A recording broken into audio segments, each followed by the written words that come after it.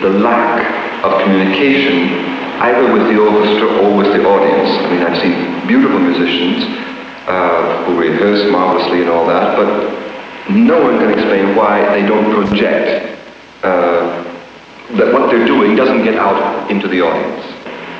That no matter how much you're taken up with the music, that you're still able, with whatever personality you have, to convey to the musicians what you want. Not so much in speaking. I think you saw I don't speak very much, but between what your stick does, or your hand, or your body, your eyes, whatever it is. Whatever it is, the indefinable signals by which a great conductor communicates his feeling for the music, with stick, hand, body, eyes. The signals which only the musicians in front of him can see. Da capo?